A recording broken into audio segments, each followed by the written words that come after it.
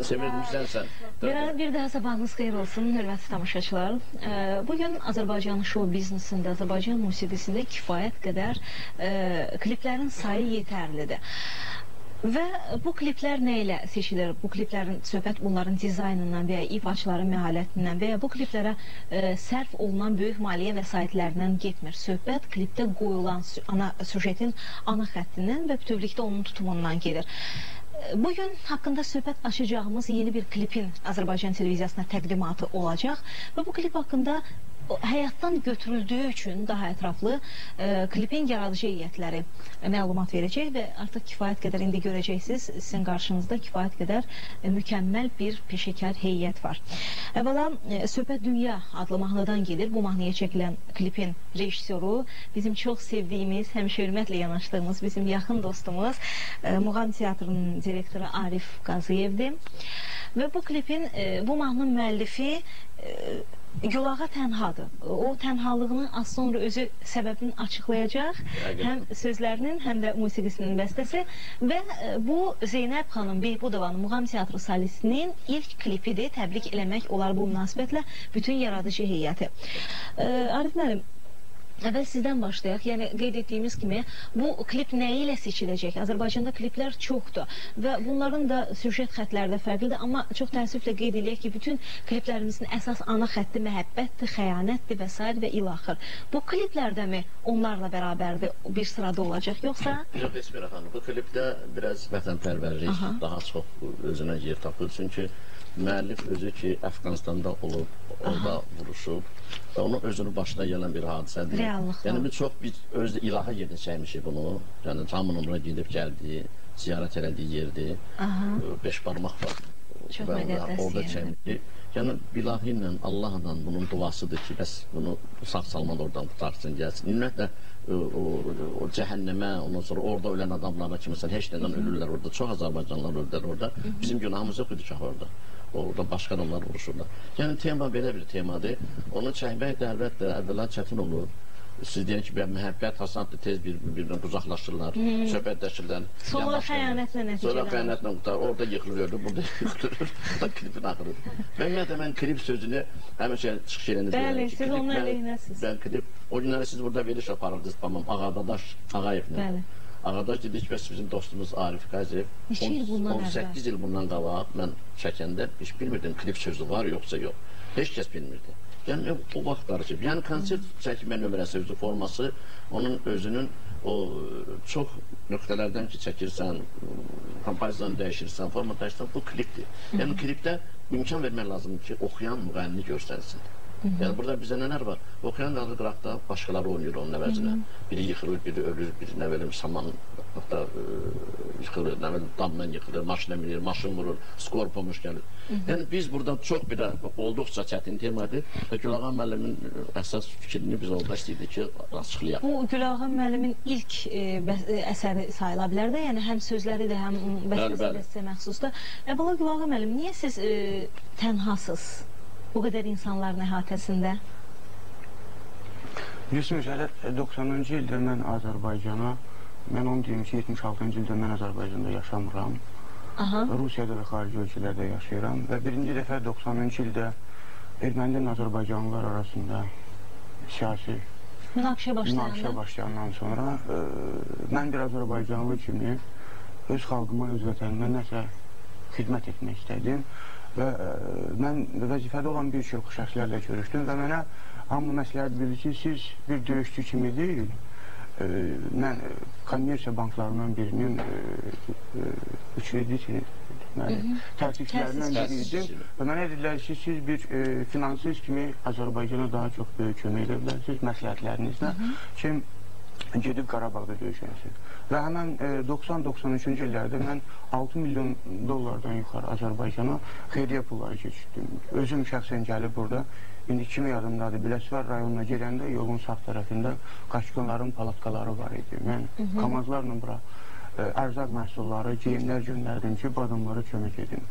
Və həmçinin mənim hələ 80-ci ildə Əfqanistanda döyüşən vaxtda belə bir arzum var idi ki, nahaqsız qanları töksən, yaralanan, bədənlərində qəlpələr qalan insanlara, Əfqanistanda döyüşən əsgərlərimizə olan münasibətləri dəyişim. Çünki Sovet hökuməti bugün yoxdur, onun haqqında deməyə dəyməz. Amma yeni yaranmış Azərbaycan dövləti isə bu problemlərin həllini axıra kimi yerinə yetirə bilmirdi. Çətin idi müharibə aparan bir dövlət üçün.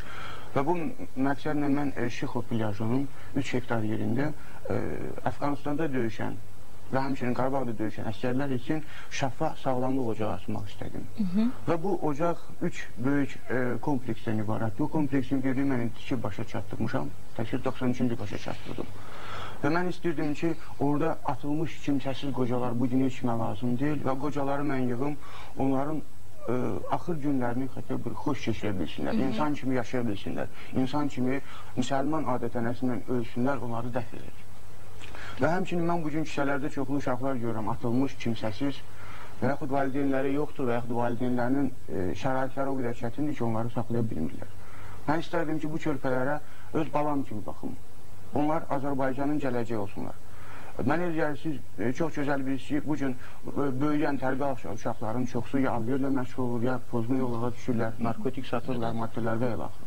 Mən istərdim ki, bizim gənc nəsil, gələcək nəsli bu hadisələrdən qoruyum və onların gələcəyi parlaq olsun. Təbii ki, bu dünyada söhbət sizin vəsənizdən gedir. Dünyada toxuna bilirsinizmi bu dünyanın olacaqlarına? Bax, gördüyünüz bütün bunlar dünyada baş verən gerçəkliklərdir, təəssüflər olsun ki. Mən dünya manasında Əfqanistanda aldığım yara, gördüyüm, yaşadığım şərait və klipin axırında siz görəcəksiniz. Mən Masallı rayon Nərçivan kəndində şəhidlər bulağı tikdirmişəm öz vəsaitim hesabına. Böyük bir kompleksdir. Məndə kompleksin şəkilləri var. İstənsiniz sizə təqdim edə bilərəm. Bizim görəcəyimiz işlərin. Yəni həmin kompleks klipdə də öz əksini tapıb? Bəli, buyurun, bax bu kompleksdir. Klip, ora mən bir çox Azərbaycanın tanınmış mütəxəssislərini, alimlərini çağırdım və orada bilmirəm, məndə bəlkə də özümdə yoxdur. Bax, həmən kompleksin açılışıdır. Qurbanlar kəsilir. Sonra biz bir çox Azərbaycanın görkəmli musiqi adamları ilə, mənim böyük hörmət bəslədim Niyaməddin müəllimlə və yaxın görüşdük və orada demək olar ki, mən şəhidlərimizin xatirəsini əbədiləşdirmək məqsədi ilə həmən o kompleksi tikdim. Deyirəm, 100 istəyirsənsə, bir də görmək daha yaxşıdır. Mən istəyirəm, gəlin klipə baxaq və sonra bu mövzuda söhbəti davam etdirək. Beləliklə, ilk dəfə Azərbaycan televiziyasında, başqa kanallarda nümayiş olub, ilk dəfə Azərbaycan televiziyasında bu klip haqqında kifayət qədər məlumat verildi, amma az sonra yenə mövzunu davam etdirəcəyik. Gəlin, ilk dəfə həmin klipə baxaq və mən də bir tamaşaçı kimi münasibətimi bildirərəm.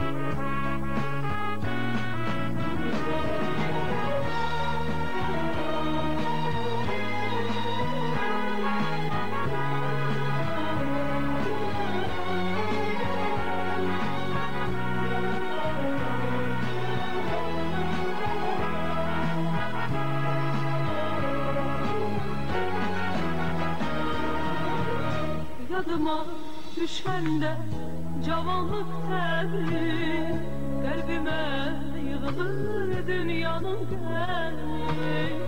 Həyat bir dənizdir, mən tənha gəlir, üzdüm gah irəli, gah geri dünya. Allah dərgahına tutub üzümü, göylərə qaldırdım üzümü. Sen de insaf et, kesme sözümü, dua eyleyirəm bəşəri dünya. Allah dərgahına tutub üzümü, göylərə qaldırdım özümü. Sen de insaf et, kesme sözümü, dua eyleyirəm eyləyirəm bəşəri dünya. Göylərə baxıram duman içində, baş üstə yatıram alqan içində, vətən həsrətlə hicran içində, çəkirim kahana bizləri dünya. Göylərə baxıram duman içində, daş üstə yatıram alqan içində, vətən həsrətlə hicran içində, çəkirim kahana bizləri dünya.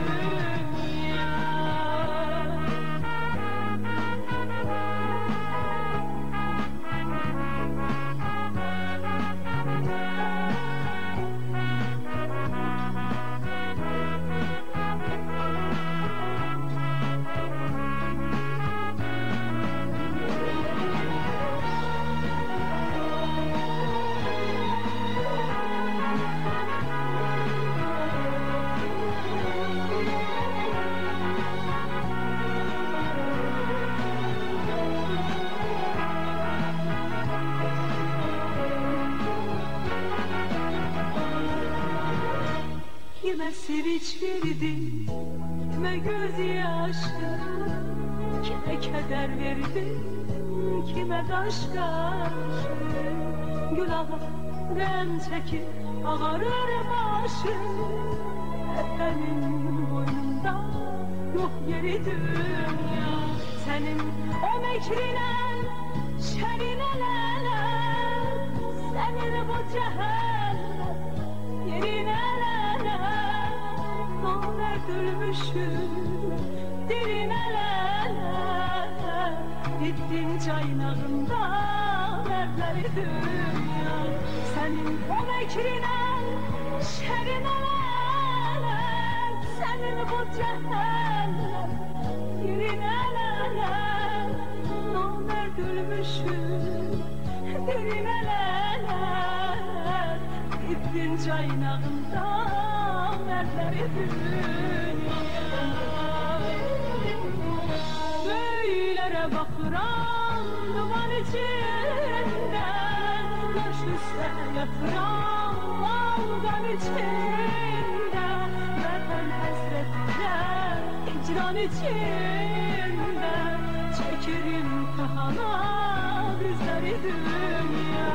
Göylere bakıram duman içinde, taş üstte yatıram algan içinde, vətən həsrətlə hicran içinde, çekirim kahana bizleri dünya.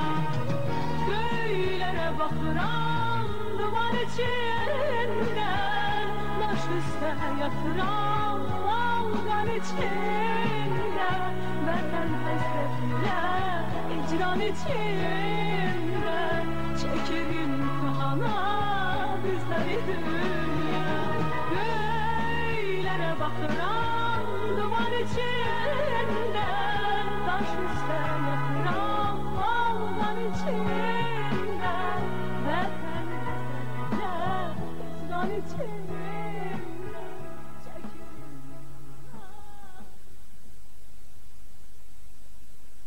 Səhv etmirəmsə, Arif müəllim, ilk dəfə Əfqanistan hadisələri ilk dəfə bu formada təqdim olunur. Çünki unudulmuşdu və əslində bu hadisələri unutmağa haqqımız yoxdur.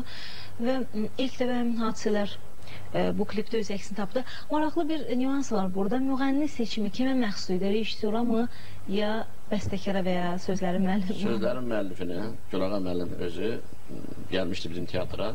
Ümumiyyətlə muğamı sevən, çox belə deyəndə ki, Rusiyadan gəlib muğam konsertindən qulaq asmaq istəyir, mənə çox maraqlı gəldi. Bizimkilər burada özümüzlər qulaq asmırlar, amma görülür darıxı burada. Gəldi, bir neçə oxuyanlara qulaq asmır, Zeynab Hanım'a qulaq asdı.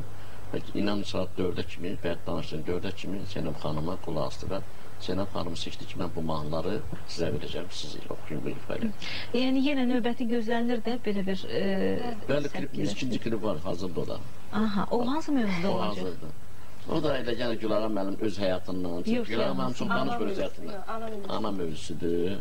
Ana mövzusudur. Ana mövzusudur, ha. Gülağa mənim ümumiyyətlə çox vəziyyətlə böyümüş adamdır. Yəni, vaxtında, uşaq vaxtı çıxıb gedib Azərbaycandan. Və hazırda səhv etmirəmsə, Rusiya Dövlət Dumasının üzvüdür, Gülağa müəllim, Rusiya vətəndaşıdır. Və mahnının sözlərində, bu dünya mahnısının sözlərində bir məqam var idi. Öz vətənimdə, yəni öz ocağımda, belə deyək ki, vətənimdə yersizəm. Yəni... Ya da sözün axırı Zeynab şəhərdə. Necə idi Gülağa müəllim? Qucağında. Sən dedin nə bəyəklərin? Vətənin qoynunda yox yeri dünya. Sizin yeriniz yoxdur vətənin qoynunda? Kimə sevinç verdin, kimə göz yaşı, kimə kədər verdin, kimə daş qaşı.